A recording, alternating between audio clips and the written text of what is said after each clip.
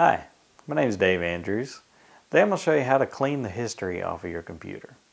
Let's open up our Internet Explorer browser by clicking on the Start button and just launching Internet Explorer.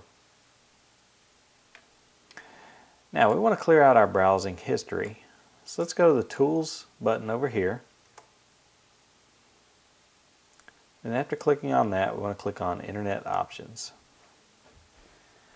Now on the main screen that pops up on the General tab, under Browsing History, let's select Delete. As you can see, you're given lots of options in this window here as to what you would like to delete: temporary files, cookies, history, data that you typed in the forms, and any passwords that you might have saved as you were logging into websites. We want to delete our browsing history. So on History, click on Delete History. It's going to confirm that you actually want to delete the history of visited websites. We do, so let's click on Yes.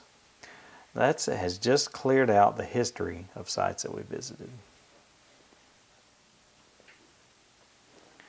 My name is Dave Andrews, and I've just showed you how to delete your browsing history.